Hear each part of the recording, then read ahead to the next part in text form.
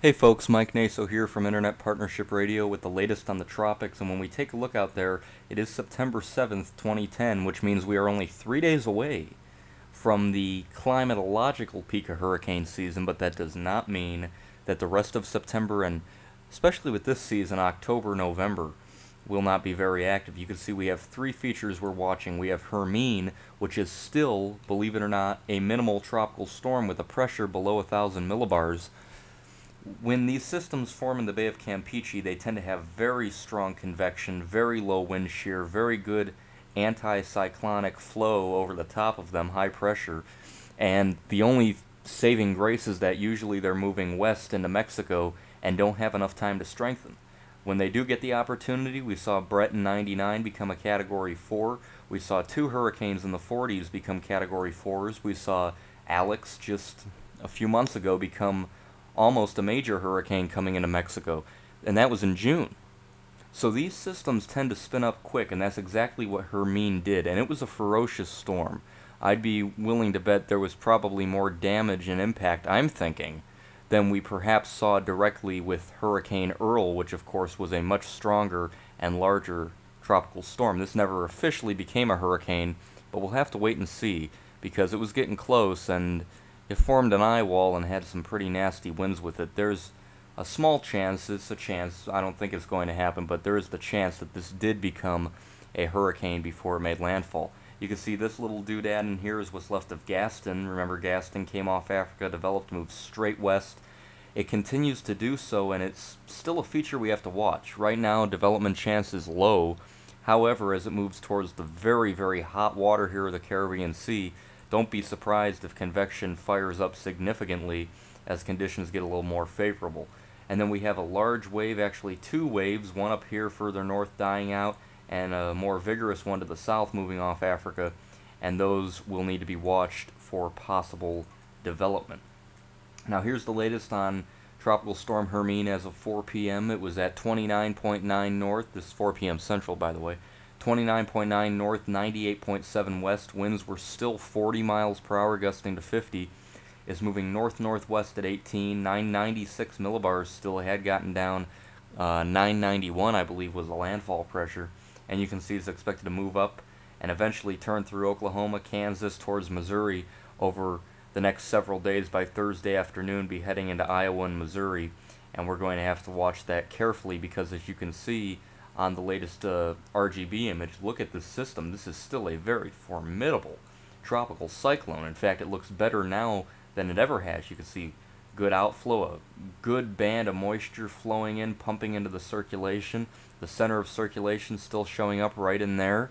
It's continuing to make that movement, and oh boy, if this hadn't, first of all, if it would have gone any bit to the right of the track, it would have been a hurricane, and it would have made landfall in Texas. Had it gone slower or further to the north, it could have been a significant hurricane, a dangerous major hurricane. With an outflow pattern like that, and with the way it was cranking up, I have little doubt, as things were very favorable. You can see here's the radar.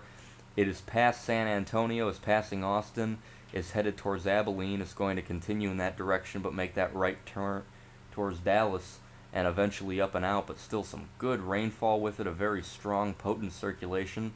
There it is on the visible throughout the day, and you can see the system moved inland here across and has quickly accelerated in that direction, but that has not stopped it from looking terrific. You can see the cloud shield from this tropical storm extends all the way up, interacting with the trophiness, of course, towards areas of Ohio, Indiana, and Kentucky, all the way down to Alabama, Illinois, Missouri, and then all the way back down towards Tampico, Mexico. This is all associated in some way, shape, or form with Hermine.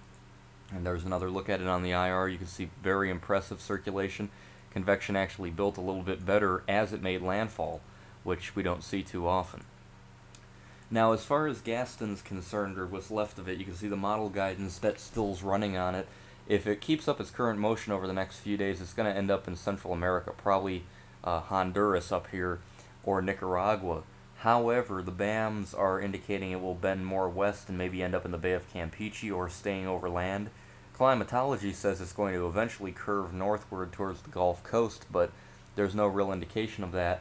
The Canadian model doesn't do much with it, takes it like that. The GFDL model, the H-Wharf, they tend to keep it closer to Hispaniola.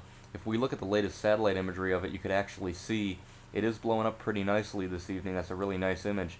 And if the circulation does get spinning under here, this could crank up really fast back into a tropical storm. And with it being so close to land, rainfall threats are there. So you do not want to rule out regeneration from Gaston, especially as it gets towards the western Caribbean and those hot, hot, hot sea surface temperatures. You can see about 24 hours ago we had these monster waves. We had this little one here that has since ceased to really exist, and we've had this big one moving off. And you can see what's happened over the last 24 hours. We still have that little turning in here with the first wave, but the second wave is definitely more well defined, definitely large, and we will continue to watch that as it moves on towards the west. This is Invest 91L, and you can see current motion would take it right over the northeastern Cape Verde Islands out to sea, well out to sea over colder, unfavorable water. So would climatology. However, the BAM models here are indicating this one could stick around and head generally westward. If you wanted to do a consensus, we haven't had much model run on this system yet, but you can see it'd probably be something like that, which would mean we'd still have to deal with it in a few days moving westward. And so we're going to watch this one very carefully. Here's the Canadian model, which you can see doesn't do anything with Gaston, but it does show a system spinning up here in the central Atlantic, a hurricane, and it continues west. A second storm developing behind it now. Our next two names are Igor and Julia, and at least one storm, almost all the models show forming off Africa into a big hurricane. So we could have a big Hurricane Igor out there, but likely a track out to sea east of Bermuda. However, it's far too early to be talking about that. You can see the European model also shows those two systems and does show a little something blowing up in the Caribbean Sea here in a few days. And so could this be Igor, Julia, and Carl?